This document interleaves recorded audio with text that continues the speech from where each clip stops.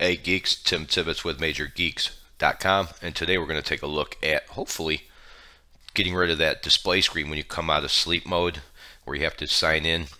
I don't use a password, so I really find it annoying. Let's take a quick look. Depending on what version of Windows you have, one of these will work, hopefully.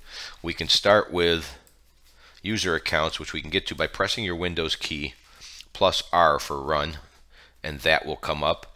And you'll type in NETPLWIZ and click OK. That will bring this up.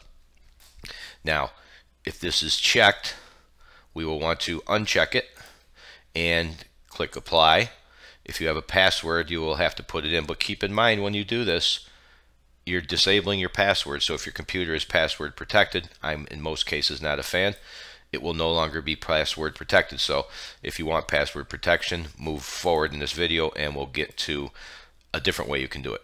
So the next one will be the local group policy edit. So very similar, we're going to press the Windows plus R, and that will bring up the run box again, and you will type in GP edit. Whoops. See the screw up I did there. So let's do dot, if that doesn't work, MSC. One of the two will work. And there's your local group policy editor. So what we're looking to do here is scroll down to, I forget now, administrative templates. Expand that with a double click. Go to the control panel, expand that with a double click, and go to personalization. Now as you can see over here, do not display the lock screen. Let's open that up. And as you can see, it's not configured. So you can click Enabled, click Apply, and click OK. That's it, and close. Now remember, you may need to reboot for some of these. Now, if those two didn't work, here's one I'm not a big fan of, but it might be what you need to do. Pop open your File Explorer. You used to know it as Windows Explorer. And expand your main drive, which is most likely your C drive. And we're going to want to scroll down to Windows and scroll down to System Apps. There it is right there.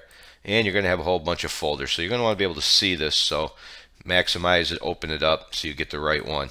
And as you can see, we have the Microsoft .lock app. It's the only one with that name, lock app, and a bunch of letters and numbers. What you want to do is either click on it once. Does that work? Nope. Right click on it. Thank you. And we want to find rename. What we're going to do here is we're going to add an extension to it, which basically is a way of deleting the folder without deleting it. The reason being is by renaming it .back, which is short for backup for us nerds. If it doesn't work for you, you can always come back, right click, rename it, and just remove the .back, and you're back where you were if that does not work. So that is a third possibility. Again, we don't know. There's Windows starters, there's Home, Pro, 32-bit, 64-bit. So I kept reading, and some work for some people, some work for others. So if you find one, I would suggest you do these one at a time and see if you can't find one that works for you. And when you do, leave it alone. You got yourself set up. If not, everything we just showed you can be reversed, as we showed you the .back and all the different settings we showed you. You can just reverse it and go back to checking it, unchecking it, whatever you got to do until you get the one that works right. Kind of a pain in the butt. That's how it works. And as always, take a minute and subscribe. We thank you so much for watching and subscribing, and we'll see you next time.